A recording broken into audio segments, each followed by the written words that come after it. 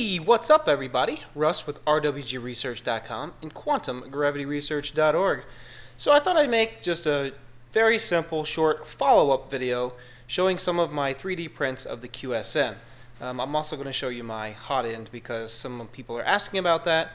There will be a full video on that later, but for now I'll just give you a quick glimpse because I'm rebuilding something on it.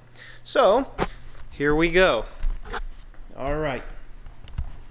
So this is the only full-size version that I printed, 178. Something important here is I used a 0.4mm nozzle on everything I'm going to show you right now, and I'll show you the nozzle. It is a premium tungsten nozzle. So full-size scale, okay, actually was hard to print because of the slicer. I think Cura could handle it a lot better, but I used simplified 3D. So there's that. Alright, here's a 50% of scale. This one's been dropped a few times, but it doesn't look too bad. Get you kind of a close-up so you can see. It's alright. Alright, the next one I'm going to show you here, 40% of scale.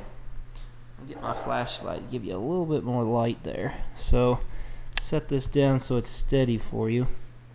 It's easier to hold this and show you that.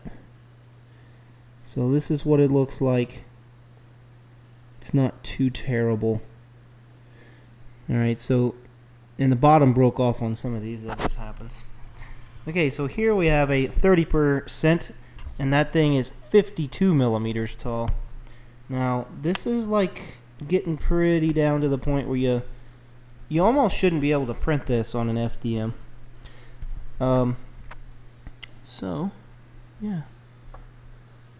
Move this back a little bit. I don't want too much light. I really want to show you the details. So I was actually having extrusion problems on this one, but you know, when you hold this in your hands, look how small this thing really is. So that's 30% of scale. Get you even closer here. I really do want you to see the detail because it's pretty amazing that you can even do this with a 0.4mm nozzle. There are definitely some errors, and the one I gave Angus is a little better than this. This one is, I don't know, it's having some problems with my extruder. I believe I fixed it though. So that's all fine and dandy. That's pretty interesting. And 52mm tall. Now we're going to go down to the 25mm tall version. This guy's 14%. Now this is the one I had there that I showed Angus, and you can see it's got a lot of problems, and that is due to over extrusion and some other problems I was having. And right before I left on that Wednesday morning, I had one to print and I started the wrong one, so then I had to go to work and I just didn't have time to go back home. I didn't want to go that way, and I should have, because this is the one that I was gonna give him. Alright, this guy's sitting on an SD card. Look at that. It is the same size as the SD card. Now, it's kind of rough. However, that's a 0.4mm nozzle. Now, if you look at the top, you can tell. You see how big the extrusion width actually is. Each blob you can see like running up this rail right there. You see each blob? And the top, you can see how big the diameter of the nozzle is, where it stopped at the very top and then pulled itself away. Now the bottom doesn't look quite as nice, but all the supports came off, but I yanked the bottom was attached, but I cut it off on accident. Bummer, right? But yeah, look at that. We're sitting on an SD card. Now for FDM, okay, to be able to see, of course you can't see those little stars, it's just ridiculous, but to see the structure at all in this detail is just, it's crazy. It really is crazy. I mean, look, if I hold this thing in my hand, look at it. Alright, this is next to a 50% scale. It's insane. It's just crazy. It really is nuts. So anyway, I wanted to show you my my best little one to date. And darn it, I didn't bring it to the conference because, or the meetup, because I didn't have it. Wasn't finished, started the wrong one. Which is okay, but it's pretty insane. Those extra little blobs and things and stuff, you can see the layer height. So I set my settings really, really crazy, like things you would never really print with in order to achieve this. So the layer height was, I think, 0.13. And the nozzle diameter was somewhere around 0.1. Yeah, the nozzle diameter was somewhere around 0.1 something, 0.18 maybe? Don't even remember. But I'm going to keep messing with this because I think this is pretty cool that you can even print something so small. I added this to the Thingiverse profile because I think it's pretty awesome. Well, come on, stand up. There you go. Yep. There's an SD card next to it. It's pretty insane, man. Alright, so let me show you my extruder Hotend. Okay. Now, I spent a lot of time making different things, and I came to this conclusion. I found this extruder. It's called the Ubis. And you can look it up. And this is almost a replica of that, but it's just got a few different parameters, such as this dark material you see right there. That is actually copper.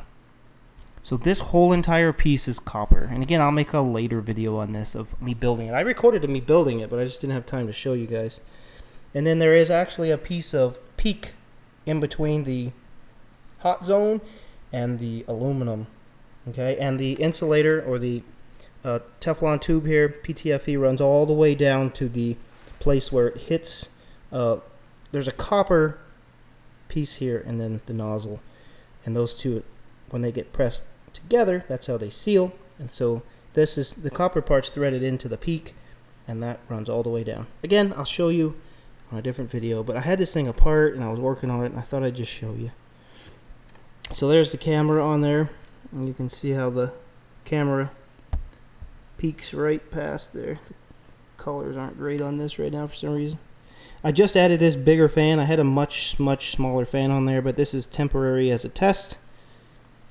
And then there's lights. You see the lights on the inside. They're on a ribbon strip. I was going to make a video of that, and again, didn't have time yet. So what that is if you take apart an LCD screen, the right ones, this is actually from an iPad. They have these LED strips that light the background up, and I just took that strip off, wired it up properly, and connected it to a voltage, an actual limited power supply where I can adjust it to the right brightness so I don't burn the LEDs out. I do have a resistor on here just in case I go too high. So that's that, and then the cool thing is most of you won't believe this, but this is one of the extruders I made back in 2014, maybe 2014, and there's a video of me building this. You can see it, and the Teflon tube I got in here, you can see how it's set up. It's actually just a Teflon tube that goes all the way through that I just notched on both sides, and I did that so I could just be 100% sure I didn't have any jams. Now when I'm running really hard filament like acrylic, it breaks it, so I have to take that tube out. But when I'm running rubber, TPU or something like that, I definitely need it. Now this gear, I'll get a closer shot of this thing. This hobbed gear in here, I made myself, and there's a video, I'll link it in the description, but it's called The Sounds of Making a Hobbed Gear.